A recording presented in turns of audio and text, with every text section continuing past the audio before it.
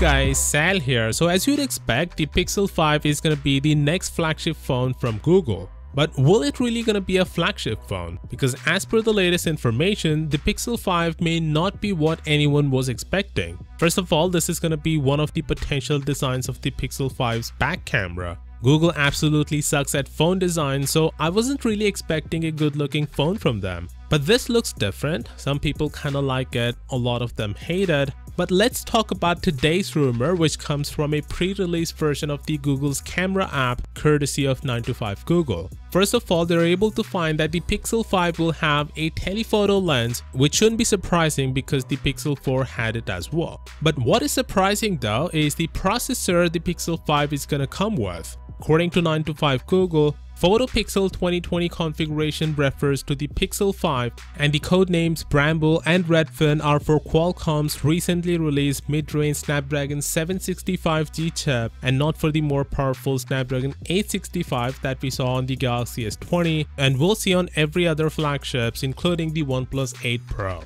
Now, these codes are from a pre-release version of the Google camera app from a prototype Pixel 4a, a mid-range Pixel phone from Google due to be unveiled in the coming months. 9to5Google is a big reputed website and they are pretty confident that the Pixel 5 is gonna come with mid-range Snapdragon 765G processor rather than a flagship one. Now, most of you will be disappointed by this change, and rightfully so, because the Snapdragon 765G is 30% less powerful than the Snapdragon 865. But if you think about it, this change indeed makes a lot of sense. Google released the Pixel 3a last year with mid-range processor, which offered good enough performance and a great camera, and most importantly, it helped Google increase the Pixel sales by a factor of 2. The main reason for that is its price tag of $399. Snapdragon 865 processor, on the other hand, is of course the most powerful to date, but also it's the most expensive one. The processor is one of the big reasons why the Galaxy S20 Ultra is priced at $1,400.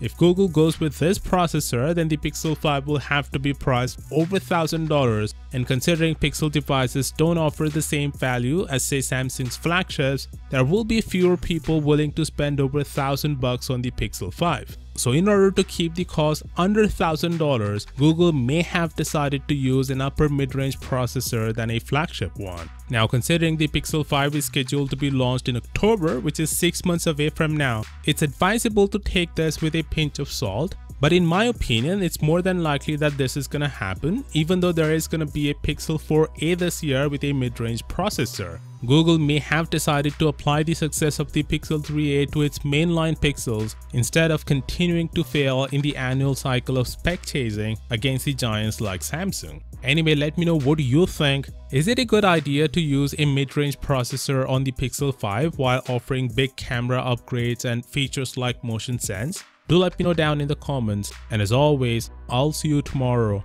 Peace out.